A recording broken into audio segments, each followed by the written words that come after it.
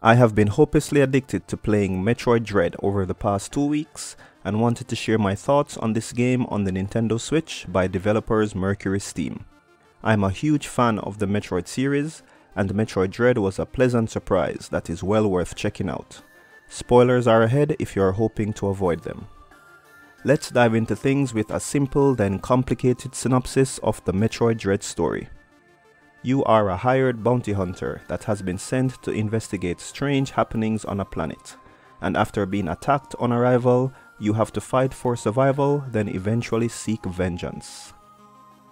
The complicated synopsis is you are a veteran, battle-hardened bounty hunter who readily takes on a mission to investigate a strange planet with a parasitic organism that you wiped out after it almost killed you. You get your ass kicked as soon as you land and get your equipment stripped away. You are also creepily stalked by robots who were supposed to be allies, then find yourself being the key component in the plan of a mad tyrant.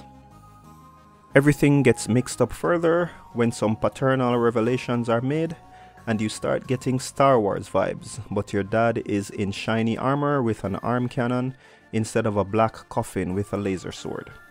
You are really just a lab mice in an elaborate puzzle with the antagonist waiting to attack you if you make it to the end. He stealthily sprinkles curated prizes at certain points in the maze to keep you going, and like every bad guy in the history of fiction, his flaw is that he underestimates you in the end after rattling off his plan.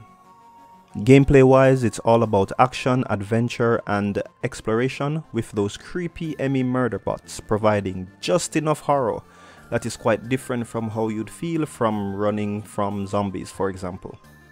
I'm not sure how to explain it, but they are terrifying in just the right way, with just enough of them to keep you on your toes without being stale or basing the entire game around that gameplay loop.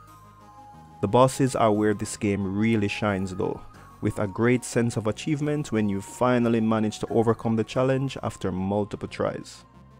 I have compared Super Metroid to Sekiro before, and Metroid Dread gives even more credit to comparing the two games.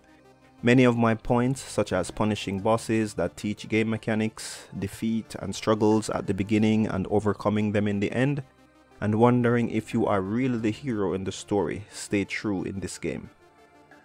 Metroid Dread is truly an amazing game that even players unfamiliar with the series can pick up and enjoy. It's not an easy game however, but with high replay value, you can find yourself slapping around bosses that bullied you in a previous playthrough.